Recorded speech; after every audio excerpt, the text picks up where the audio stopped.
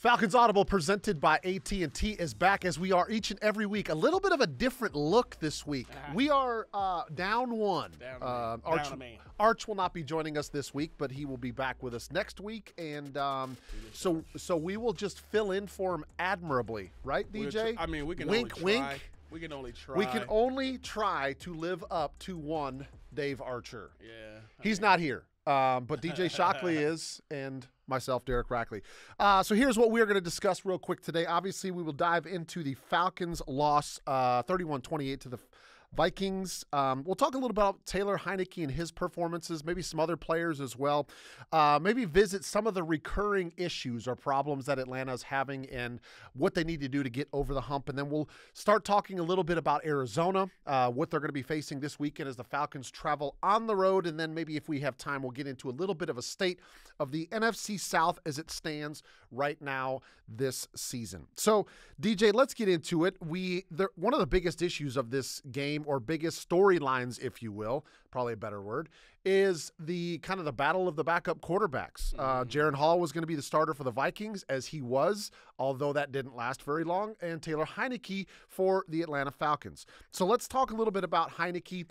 Break down for the people that are listening and watching what you saw from Taylor Heinicke, some things that he did good and some areas that need to be improved upon. Now, obviously, I think this was an interesting situation coming in with, you being a guy who's been around the league a while. You understand what it's like to take over a team or take over midseason and have to do your particular job. And Taylor, for the most part, I thought he played a solid ball game. Now, there were some instances where, you want a couple throws back. I mean, there were a couple where, obviously, they dropped it, and it could have been an interception on your hand. You had that one bad interception on the dig route. And a lot of the conversation was, okay, was there situations in the game where he was off with his receivers? Because you felt like there were a couple times where the ball was, like, really behind him. Yeah. Or you felt like maybe the receiver didn't come out his route good enough. But we would never know that unless we sat down with Dave Ragone and Arthur Smith and went through all the different things that goes into a particular concept or play.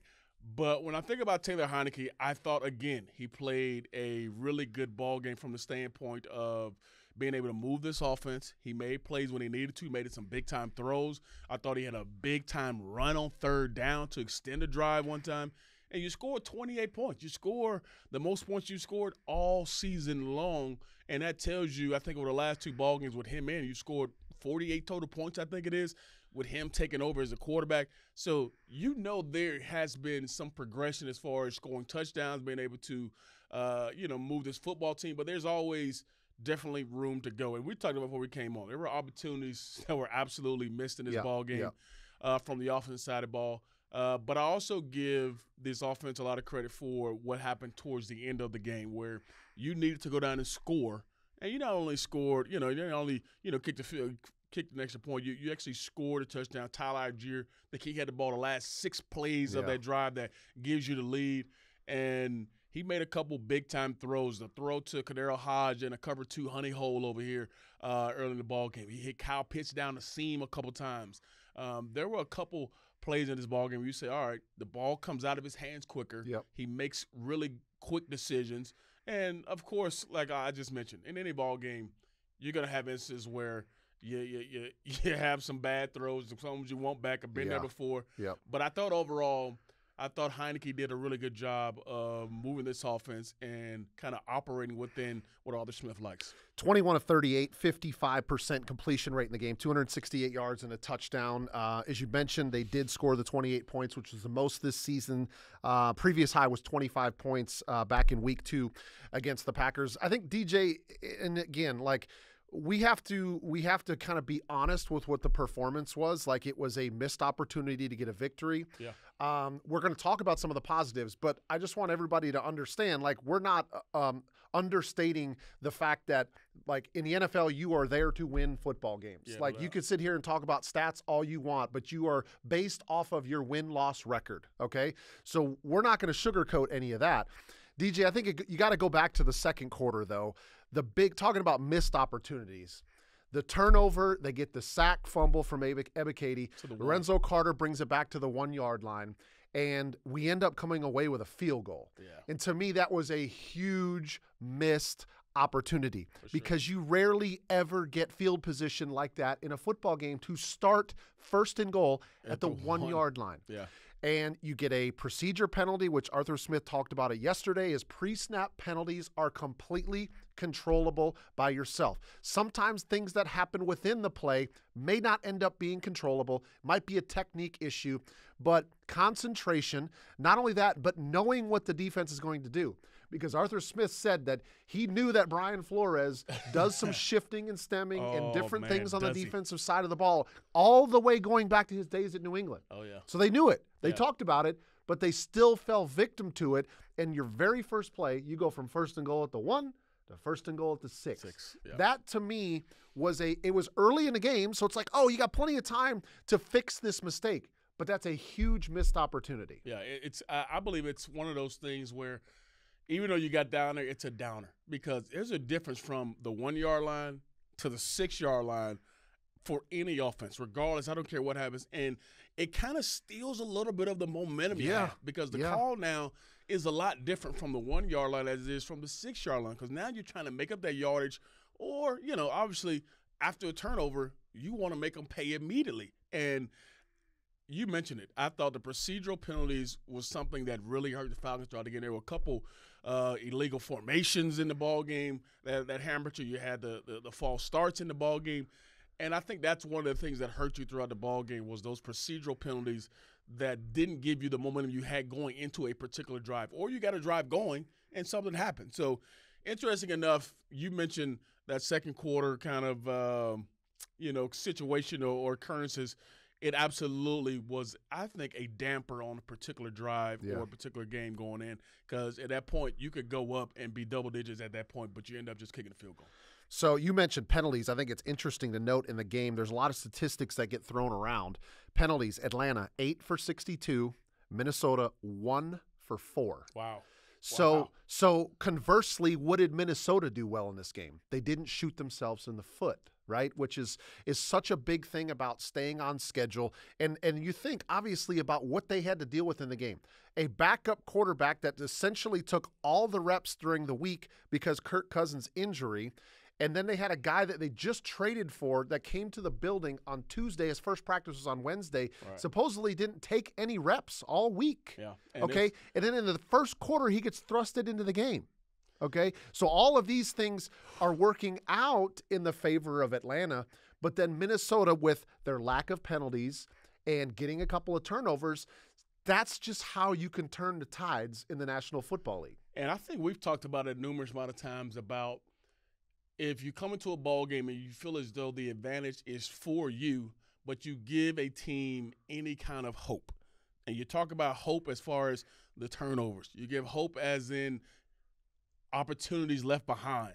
And now you look up and it's 5-3. Oh, it's 8-3. Mm-hmm. Oh, it's 11. You know what I'm saying? So you keep giving them the chance, hey, we're still only one possession away in this ball game. And I think that ultimately was the biggest key for Minnesota was, they knew they were down. Yep. They knew this was a situation where it was going to be an uphill battle. They came in the game not being able to run the ball at all anyway. You knew coming in there's a new quarterback. All you want to do is turn around and throw and hand the ball off because it's going to be tough enough to throw it.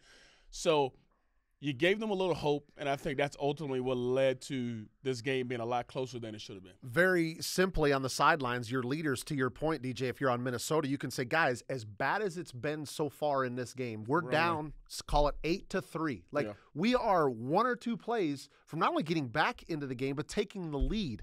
And so that's kind of the perspective that you give another team when you don't make them pay for mistakes, i.e. the second quarter drive Atlanta had where they're not able to punch the ball in for a touchdown. That score seems a little bit more insurmountable for another team, whether on their second quarterback, just coming off of a sack fumble, giving the ball to the team, and boom, they punch it in for a touchdown. Instead, it's the defenses. They're lit because they just got a field goal attempt when most teams are scoring a touchdown. Yeah.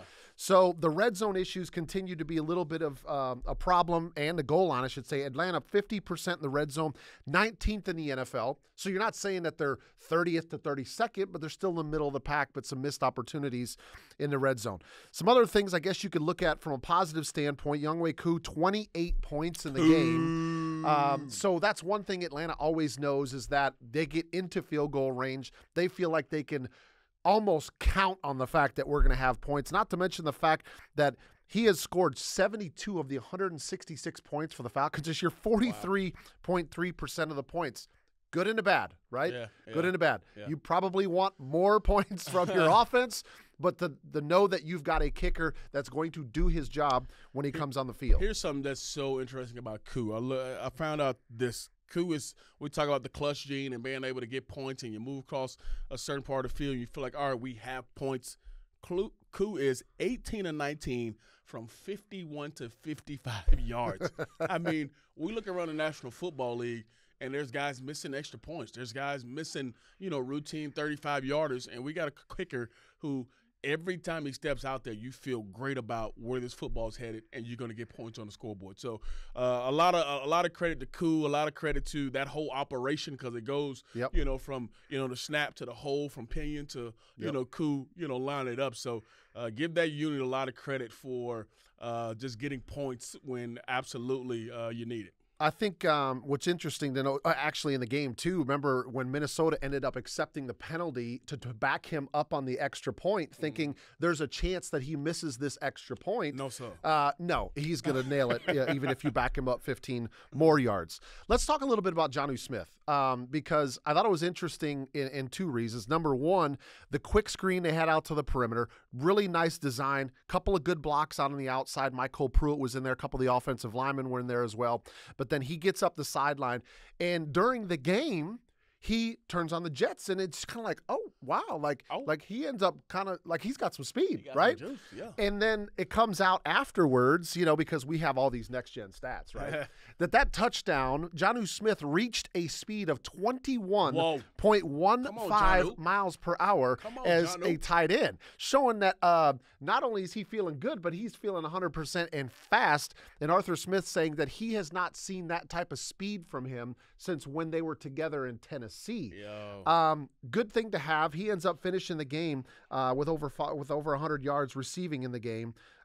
He's kind of been, and I don't know if I would say a surprise, DJ. Obviously, the organization brought him in the offseason knowing that he's got playmaking ability, but him and Kyle Pitts have been a really good 1-2 punch at the tight end position. And coming into the season, all the conversation was, you got big-time receiver in Drake, who is that? You got another big old receiver in Mac Hollins. Kyle Pitts is coming back. You draft Bijan Robinson. You still got a 1,000-yard back in Tyler Algier. So all the talk on the outside was about all these other pieces that are around.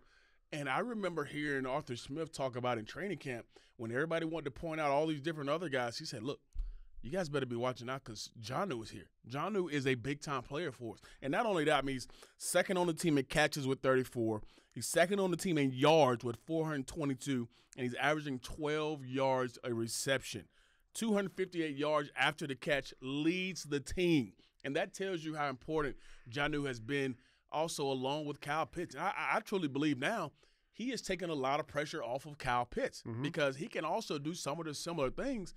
And when you turn on the tape, you say, oh, man, Jonnu is winning just as much as Kyle Pitts. There are plays designed for Jonnu Smith. Like you mentioned, the screen was to Jonnu, and he takes it to the house, runs away from a defensive back. Yep. You don't see a tight end running away from a National Football League defensive back hardly ever. But give Jonnu a lot of credit, man. He has absolutely added another big-time piece to this team, and he's just not let's go get 8, 10, 12 yards of possession receiver. This guy has the ability to make big-time plays and has continued to do that, I thought, every single week and has become an integral piece of this offense. Yeah. And also wanted to just highlight two other guys on the other side of the ball. One of the biggest storylines last week coming into this game was the loss of Grady Jarrett and what Atlanta was going to do on the defensive line when you lose your leader, you lose a playmaker, you lose a guy that commands so much attention in the middle of the defense. Well, it took forever, seemingly, for Calais Campbell to get his 100th sack, but now he gets his 102nd sack of the season, which also ended up being his third career safety, which is tied for second among active players in the National Football League, and it is fifth all-time, tied for fifth all-time. Wow. Again, just another stat to go down in his illustrious career. And then Kentavious Street, traded for him last week to hopefully fill some of the shoes. Are you mad that this is not an interception? Like they called it like a fumble. Exactly. I think it was, but Contavious Street comes. Not only is he traded for last week, he starts the game, and then he ends up with a fumble recovery. I use air quotes because the ball looked like an interception, but after further review, the official stat was that the ball was jarred loose from Joshua Dobbs' hands, and it was termed a fumble and recovered by Contavious Street, which actually ended up being his first career fumble recovery, but he doesn't take very long to have his presence felt on the defensive side of the ball. Which is exactly what you wanted. And give a lot of credit to Terry Fontenot, give a lot of credit to the scouting staff here with the Falcons, knowing that, okay, if we lose a particular player, guess what? They already had a guy in mind who they thought could come in here right away and have an impact, and you saw it immediately while he was out there. So give Street a lot of credit for, one, being ready for the moment and always being, in this process ready to go get the quarterback. But you had other guys step up, and, even on the Calais Campbell safety, Bud Dupree is rushing around the left edge, which is forcing Dobbs to step up into where Calais gets the sack. But then if you go back and look at the tape, on that particular play, Dupree gets up the field on the left side, and David Onyemata is being blocked by 3 offensive linemen. It takes 3 guys to block Onyemata. So guess what? You get one-on-one with Calais. You love that, and he ends up retracing steps, coming back down to get Josh Dobbs for the sack. And then you were – and here's another part you talk about with the defensive side of the ball. At the snap of the ball, they had 7 guys at the line of scrimmage, and you end up rushing 3. Yep. And you're talking about a guy who's coming in here who hasn't played in this system, and Josh Dobbs, to say, okay, who are they going to pick up? Who are they going to block? Right. At the end of the day, it obviously confused that offensive line because there's no reason a Minnesota offensive line should be blocking with 3 guys on 1. 3 on 1. And leave Calais by himself and ultimately ends up being a sack, and give the secondary a lot of credit, too, because they were, drop 8 coverage and did that. But it's awesome to see Streeter come in here and have an immediate impact and make a play in this ball game. And, love the celebration going in the slide and just chilling, got all the guys around him. And I heard him talk after the game, actually, to Arch, and he talked about – and he just went down the line naming 5, 6, 7 guys. Like, man, it's pretty cool to be on this defense with all these, caliber of players. Yep. And he was extremely, extremely humbled to be an Atlanta Falcon, and you love to see him have an impact. We talked a little bit about it last week. Contavious Street spent last year with the Saints, so he knows David Onyemata. He knows Ryan Nielsen, and conversely, he knows this defense, right? So I think that's the reason why they made the move. There's not the big learning curve needed with the terminology, what Ryan Nielsen is expecting out of his defensive line, and he was able to make an impact in that game. Again, don't want to sugarcoat the result of the game. Falcons did not do enough to win, and that's what their job is in the National Football League. So, DJ, let's segue to our next conversation, which I want to kind of combine a little bit some of the adjustment or some of the recurring problems and then the adjustments that need to be made moving forward. I asked you this at halftime on Sunday on our halftime show there in the stadium, Dirty Birds Live, presented by AT&T. Put on your offensive coordinator hat cap. Doesn't necessarily have to be offense, could be defense, but let's get into some of the things that you think. This is kind of us spitballing. We are not coaches. We are not coordinators. No. Sometimes I wish because they get paid quite well, but the pressure is quite a bit. Kind of put on your coordinator hat and say, what are some of the recurring issues and things that you think they need to do to fix those issues? I think one thing we already talked about was the procedural penalties on the offensive side of the ball. And it correlates to exactly what my next point is the lack of success that you had on first down. Mm-hmm. There was a lot of times in the ball game where you had negative or 0 yardage plays on first down, whether you're throwing it or running it. You had negative yardage plays, and you didn't get off to a fast start on this particular drive or on first down. And we have a procedural penalty, and it's 1st and 15, or you have a holding penalty, and it's 1st and 20, and now you're trying to catch up in the chains. That's tough to do for any team, let alone a team that needs to do things better when it comes to first down. And you're talking about the consistency of what you had on third down. You were at 3rd and 7, 8 or plus for a majority of this ball game, and it's because of the things that you were not able to do on first down. And now you get to 2nd and 8, and you try to run the football, and you try to get some things going, and it doesn't happen for you. So I think, first off, the procedural penalties go in line with you have to be better on first down. We got to find a way to, I don't know if it's, having an easy completion or if it's just simple as let's move our guy so that we can get 2-3 yards on first down, which is a huge deal. And the other part is what you mentioned is I think we need to maybe run the football better in the red zone. And I bring back that last drive because that's exactly what we did. It's almost like, where has that been all game long, right? No doubt. And I think that is the true identity of what this Falcons offense looks like, because there's a lot of play action in the game. There's a lot of RPOs in the game. And without the threat of the run, the defense doesn't have the mindset of, okay, we need to play forward. Now we're playing backwards. We're keeping everything in front of us. So being able to run the football, I think in the red zone is a big, big deal. I thought the defense did a good job of getting a couple turnovers. But obviously we have to do better on some of the more explosive plays. We have to tackle better. I thought there were instances in his ball game, and I know we go back to it a couple times, but there were a couple instances where we had Josh Dobbs corralled inside the pocket. The 4th and 7 play, we had him. The 3rd and 10 play before halftime where he picks up the first down, we had a chance to get a tackle on him. We had a chance to get him to the ground. We weren't able to do that. And it's hard, as we know, to be in this league to tackle every day. They're not going to do that. You know, you don't want to bring guys to the ground, all that kind of stuff. So it's a lot tougher. So I think you mentioned it, the techniques, the fundamentals of things that you have to really hone in on in a ball game is something that the Falcons have to lean back on when it comes to looking back at this tape. If there was one thing that Atlanta should have known when Josh Dobbs came into the game was you had athleticism and you had a guy that they knew was going to get out of the pocket, and probably should have known that a lot of the passing plays might end up going that direction. Let's get him outside of the pocket so it clears up his vision a little bit, so he's not coming in here 5 days on a brand new team having to look through the middle of a defense, as you mentioned, sometimes with 7 guys on the defensive front, and try to pick apart a defense. Well, let's get him out on the perimeter a little bit, and there was a couple of those occasions where he got outside of contain and he used his athleticism. And Arthur Smith even said this is a guy that's been around the league a little bit, so he knows his role and what he can provide to an offense, and he was able to do that, unfortunately, to the loss of the Falcons and their defense. I mean, Rick, let me ask you a question. You get a chance to call some of the biggest games every single week in college football, and you're there every Sunday. You're watching the Falcons. You're intent on the things that you see. When you think about some of the things that transpired throughout the game, and you say, okay, the college game is a little bit different. But is it really that different when we're talking about some things that happen in game when you say, okay, first down, always got to win. Third down, you know you want to win that. Turnovers, you always got to win. So at the end of the day, whether it's major college football or the NFL, that doesn't change, right?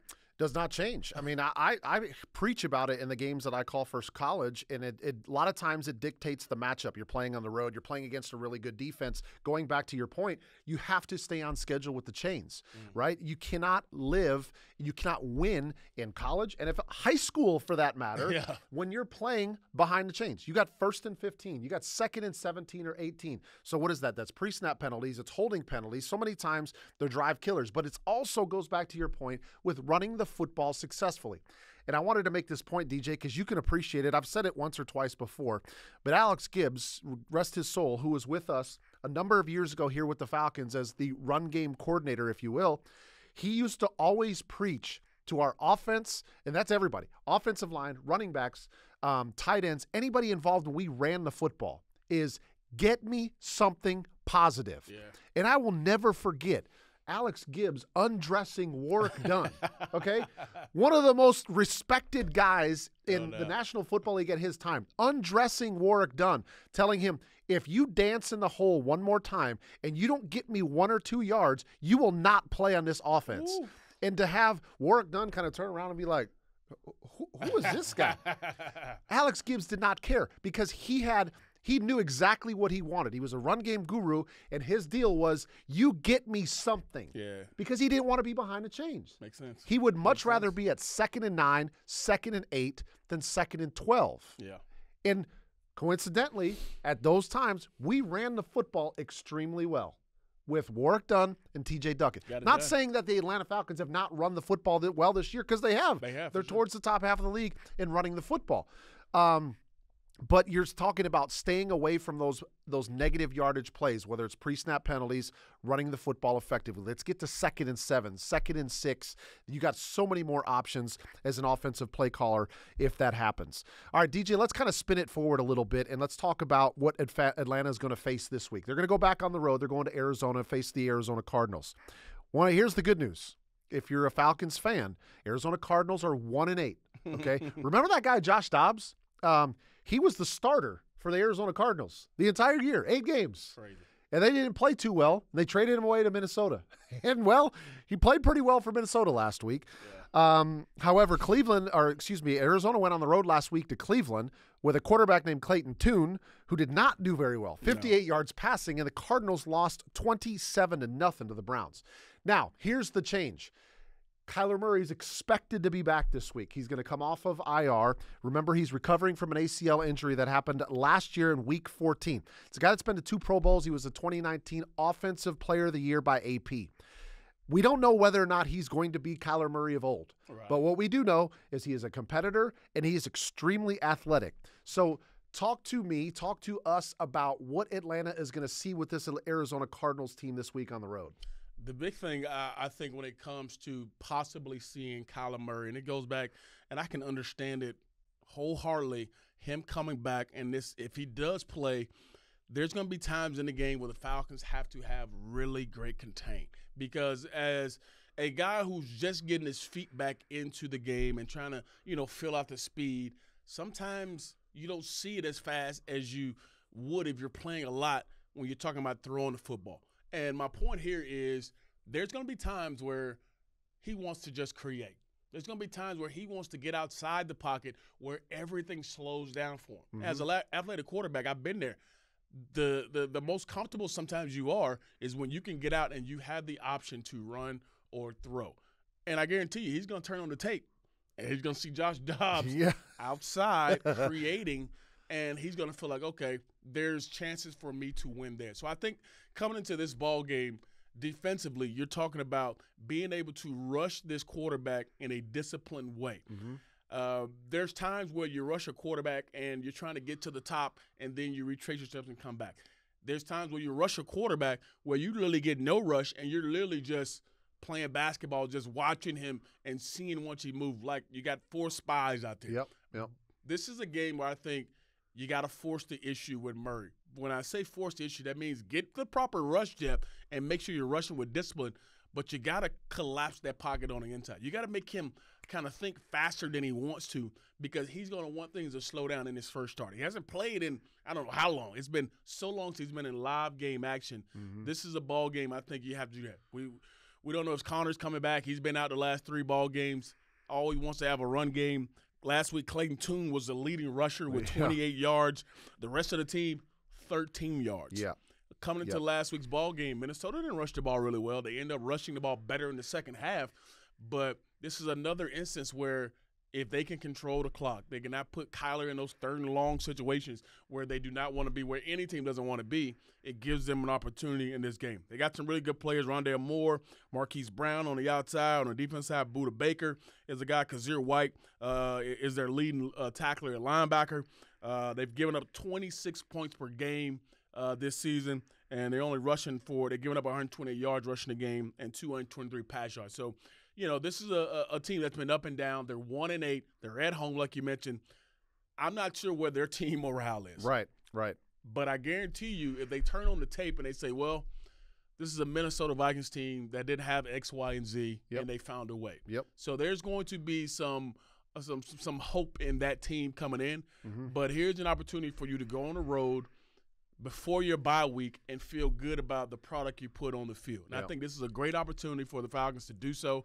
You're playing another NFC opponent, and it's ultra important that you go into this bye week off a road game feeling good about where you are and getting back to 500. So this is a team that lost 6 straight ball games.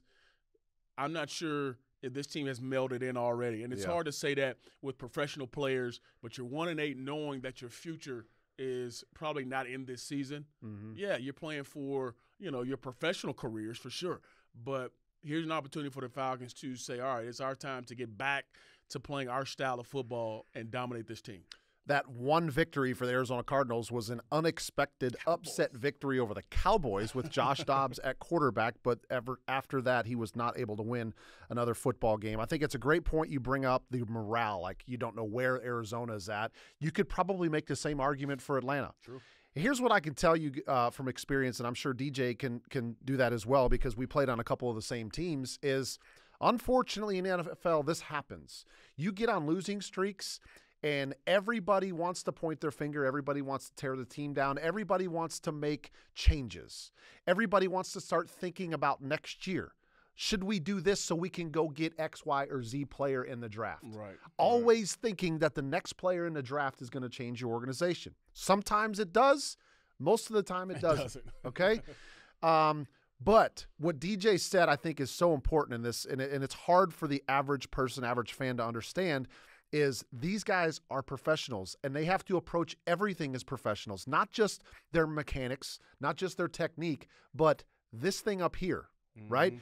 And how do they come in week after week? How does this team, as we tape here on a Tuesday, come in on a Wednesday, the first day of the work week, with the attitude of positivity, I'm ready to work, I'm ready to go out and get a victory? You know how they do that? That's their job as professionals. For sure. They get paid a lot of money because they're really good athletes and they can make plays, but they're also professionals. So they got to bring their mind and their brain as much right now as they bring the physical side of football. I know that's hard to grasp for some people, but that's what we have been presented when we sit down in those team meetings after a couple straight losses against teams that you should beat. Those are the discussions that you have in the meeting room. And here's one thing I want fans to understand, and I don't think this is something that's difficult to kind of grasp, is in this particular league, if you do not do your job, guess what? There's somebody else who can do it, and they will find that person. There's a scouting staff that is constantly looking at other players that they can add to the roster that will give this team an advantage. And I don't think that's any different from anybody in your everyday work life. Sure. If you're not doing your particular job, they're going to find somebody else to do it. So this team is doing everything they can to be the best for this organization, for this city, and they're trying hard, trust me. And I know it doesn't feel like it. I know fans get, frustrated. And trust me, we get frustrated too. We want the best for this organization as well. And these guys just have some instances in a ball game where things don't go the way that it should. So don't ever think this team is not trying hard. Don't ever think this team is not giving everything they have for it, because, we're here. We see the team put in work. We know these coaches put in countless hours to get the job done. So this is a team that is fighting its tail off to get to a position where this city is proud of them. So, of course, you should be frustrated. You should be mad because that means you care about your team. Guess what? This team does as well, and they're doing their hardest to try to bring back wins every single week. Frustrating the last couple of weeks. But here's what I will tell you, and DJ, let's just talk about this before we close, is, and Arthur Smith mentioned this in his press conference yesterday, everything that this team wants to achieve this season is still in front of them. It's still in front of them. They're 4-5 right now. The Saints are 5-4 because they get a victory against the Bears on Sunday. Let's look at real quickly. They've got 8 games remaining. Obviously, Arizona this week, which is a team that's 1-8. I went back and I looked at the final 8 opponents that they have, and I looked at what their win-loss record is right now. The rest of their schedule is 20-40 this year, okay? Wow. 20 wins and 40 losses. There is one team that they play that has a winning record. It happens to be the Saints. They've got to play them twice. Everybody else on their roster or on their schedule this year is at 500 or less. So it's not like they're facing murderer's row. Yeah. They don't have to go up against Philly and Pittsburgh and Baltimore and Dallas and San Francisco, right? Yep. They've got a very manageable schedule. They have to take care of their business, which is 1 week at a time. For sure. They got to go win against Arizona, as you mentioned, to give themselves some momentum, some positivity going into the bye week. Then rest up, unload a little bit, maybe kind of clear their mind, and then get ready for the back half of the schedule, if you will, which is going to be very division heavy. Atlanta is 2-0 in the division right now. Feel good. Okay? Oh, man, that's such a great point you bring up. You're 2-0 in the division. As tough as it feels right now at 4-5, you still control your own division, which is great. And you mentioned it. You still got 2 games left against the Saints. You got to play the Panthers again, play the Bucs again. You still have an opportunity to play all your teams in your division you play well in those games, guess what? You got a chance in January. Yeah. Yep. So, again, take it 1 week at a time, but everything is manageable. Everything is still attainable, and their focus at the end of the season is win the division. And then you just never know what's going to happen because somebody's got to come to town to play you in the postseason. Hey, now. And then all you got to do is just get on a run, right? But it all starts with winning one game at a time, and that's this weekend at Arizona. So that's going to wrap it up here for the Falcons Audible presented by AT&T. Just like DJ said, I mentioned it. I know people are frustrated. The people in this building are frustrated. Everybody is. They're upset. They're mad, and they want to turn things around. And the only way you can turn things around is going out on the field and producing and executing and finding a way to come away with one more point than the other team does. So hopefully that happens this weekend, and we will be back here next week to talk about that. And maybe be a full complement up here on the set as well with Arch getting back here. Get our dude back. Arch, we miss you, bro. But in the meantime, hope we held it down for you, Arch. Thanks so much for joining us here on the Falcons Audible presented by AT&T. Continue to like, subscribe, and review on Spotify, iTunes, AtlantaFalcons.com, or YouTube, or however you get your podcast content. Thanks so much for joining us, everybody. See ya next time.